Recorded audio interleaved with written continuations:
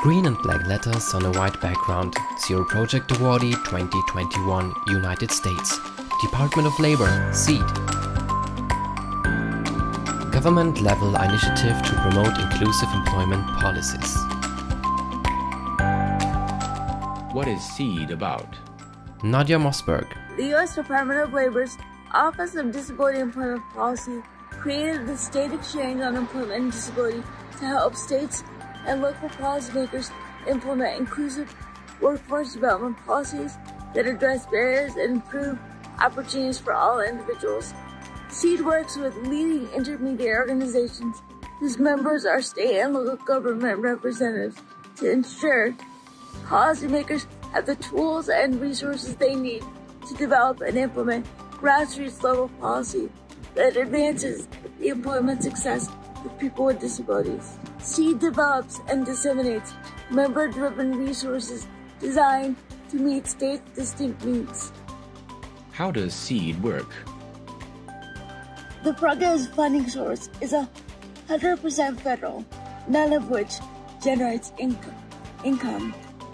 What is unique and innovative about SEED? SEED is unique, the only federal, state, and local government collaborative that focuses on inclusivity and universally designed policy. The SEED model is responsive and flexible, which lends itself to great innovation and helping improve the quality of opportunity for life and life for all Americans. What is next for SEED?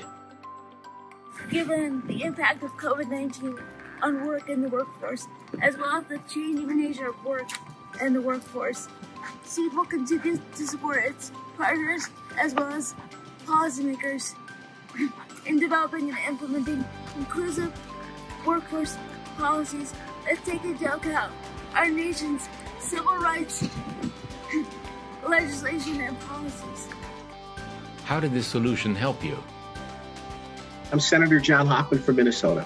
SEED has proven an important policy resource for creating equity and accessibility for everyone.